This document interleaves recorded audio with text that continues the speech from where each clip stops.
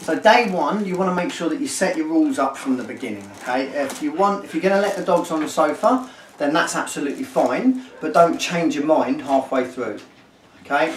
That also goes with where the dogs are allowed. If they're not allowed in the front room, then you keep that rule from the beginning, okay? And manage it so that the dog can't get it wrong. Put baby gates up to prevent them accessing areas that you don't want.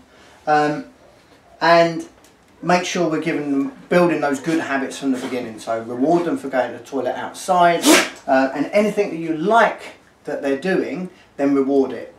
What I want you to steer clear of at the moment is not telling them off for things that might be useful later on. So if they jump up or if they pick things up, don't try and tell the dog off. Swap whatever they've got in their mouth for a treat.